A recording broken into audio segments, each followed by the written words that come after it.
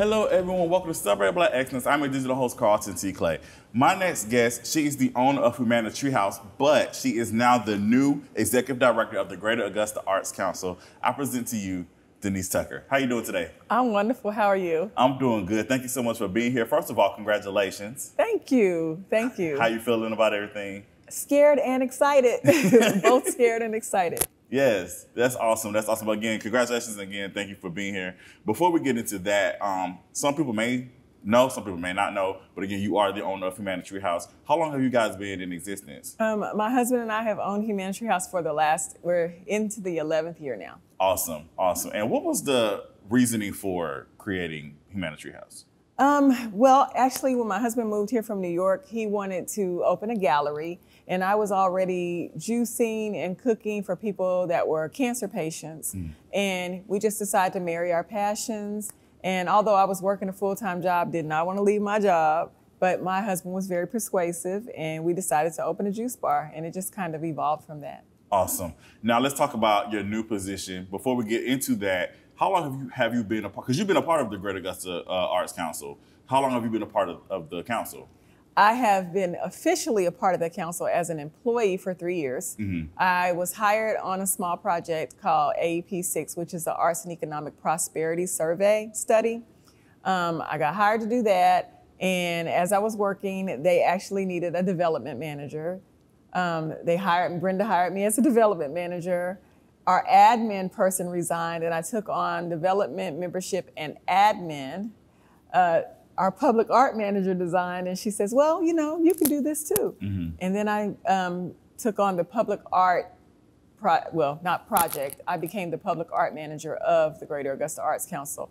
When her position became available and she said she was going to retire, I applied, you know. I think she may have had an opportunity at some point to name her successor, but I just thought, we all thought that it would be better that there was a search committee. There was a search committee. There were tons of applicants. I applied and I was selected and hired. Nice, nice. Well, again, congratulations. I just want you to know it's a big deal because, again, you are the first African-American executive director of the Arts Council. So it's a big deal, and I truly believe that representation is important. There are people that are watching you, and they're like, you know what, if she can get there, and it can inspire somebody else too. So again, congratulations. Thank you. So, thank you. If you can, what do you want to see, like, moving forward now that you are the executive director? Well, I'm a visionary leader, so I want to see change. I mean, I don't believe in trying to fix something that isn't broken, but I do think that it is time to expand our reach. People don't know the difference between an arts council and an artist guild.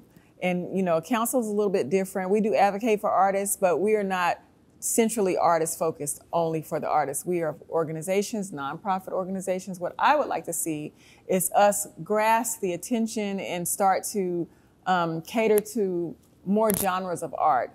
On the outside, people tend to think that we are visual arts focused, which we do a lot for visual arts, but I would like to see more music, more dance, more theater. I would even like to see at some point culinary, because it's an arts as well. But just to encompass more arts, reach more artists, give a little bit more transparency so they can understand what we do, and then we can learn how to advocate for them.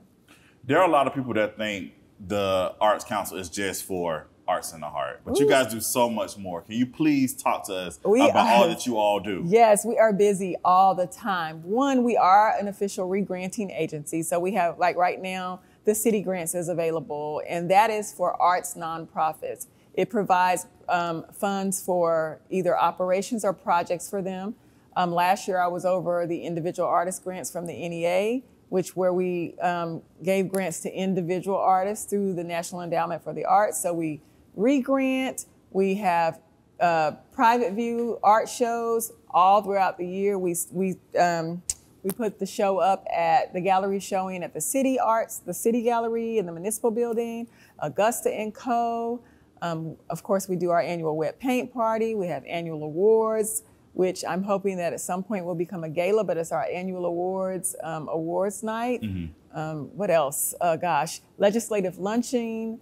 We storm drain murals. We have public art projects that happen all throughout the year. We are busy all the time. So it is not just for Arts in the Heart. We have an artist directory for our members. So if you're looking for an artist that paints murals, you can go to our directory, you can search our artist members and find them. And it's open to anybody, not just visual artists. Mm-hmm. But we're busy. Yes.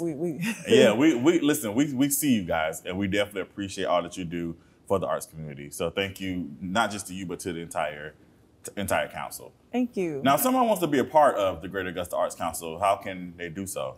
So our website is augustaarts.com, and there's a little button on there that says membership.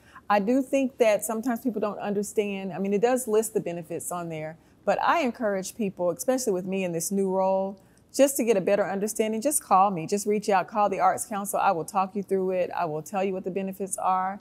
And I'll find out from you how we can advocate for you and your genre of art. But it's very simple. It's very inexpensive for artist members. Artist members are $35 a year. Mm-hmm. And then, of course, that's, we have a lending library where you do theater. We have a camera that you can borrow. We have Marley.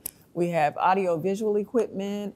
And we do that on loan. That's just one part of our membership. Mm-hmm. So visit our website. Awesome. Is there anything else that you want to add? No, I just want people to understand that we are a small nonprofit. I think that because we are a public-facing nonprofit, when I look at the internet, I look at especially Facebook, Facebook has been going off. When I look at it, people tend to look at us like a government agency or like a city organization, and we are not. Mm-hmm. We are a small nonprofit. We have 3 employees. Once Brenda leaves, there's 3 of us. So we have 3 employees. We're a small nonprofit. Small nonprofit that works on big projects. Mm-hmm. And I just want people to understand what we do. We are public facing, but we're a private nonprofit organization.